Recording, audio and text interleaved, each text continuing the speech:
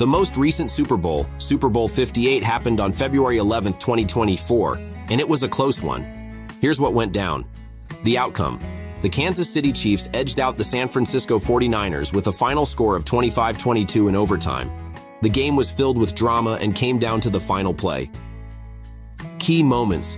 Strong start for the 49ers. They dominated the first half and went into the locker room with a 10-point lead. Chiefs comeback. In the second half, the Chiefs' offense finally found its rhythm, led by quarterback Patrick Mahomes. They tied the game in the fourth quarter and forced overtime. Overtime thriller. Both teams exchanged field goals, but ultimately, the Chiefs were able to drive down the field and score a touchdown, winning the game. Could the 49ers have won? It's hard to say definitively, but there were definitely moments where the 49ers were in control and had a chance to win. Here are some factors that could have swung the game in their favor, capitalizing on early opportunities.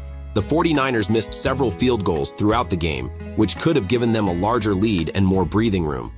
Containing Mahomes. While the 49ers defense did a good job for most of the game, Mahomes made some crucial plays in the second half and overtime that ultimately cost them the game. Clock management. In the final minutes of regulation, the 49ers could have played things differently to avoid going into overtime, where the momentum shifted slightly towards the Chiefs. However, it's important to remember that the Chiefs are a well-oiled machine with a championship pedigree. Even if the 49ers had executed flawlessly, there's no guarantee they would have won. Overall, the Super Bowl was a nail-biter, and both teams played hard. It's impossible to say for certain what would have happened if things had been slightly different, but it's certainly fun to speculate.